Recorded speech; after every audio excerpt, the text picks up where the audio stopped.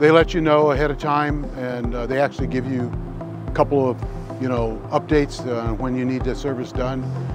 And to schedule the appointment, just go online, set it up, and then they updated me when it needed it again, and they try to get your car done that day.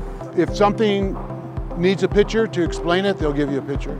They showed me the filters that needed to be changed. They don't try to add things onto the bill that aren't necessary. They let you know, and like I have a couple of things that need to be taken care of next time, so we'll do that on the next time I come.